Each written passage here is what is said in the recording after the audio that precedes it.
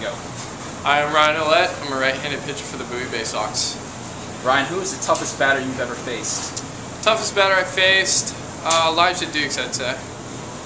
If Brad Commons were to play in a game tomorrow night, how many hits would he have? I'd say you go 2 for 3 with a double. If you could play any other position, what would it be? Outfield. What position? Right field. Favorite part of being in the Orioles organization?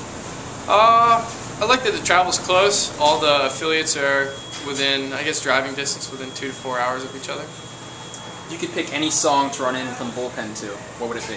Iron Man by Ozzy Osbourne. What's your favorite memory of your pro career so far? Favorite memory? I'd say the All-Star game last year.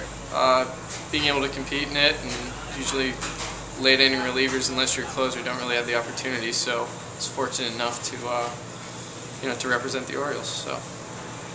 What's your favorite place to play in the Eastern League? I'd say crowd-wise, Reading. Stadium-wise, I like Altoona Stadium with a roller coaster in the background. Have you been on the roller coaster? No, I haven't. You gotta go this year. Who has the strangest or funniest superstition any teammate you've ever had? Strangest or funniest? I'd say starting pitchers, definitely.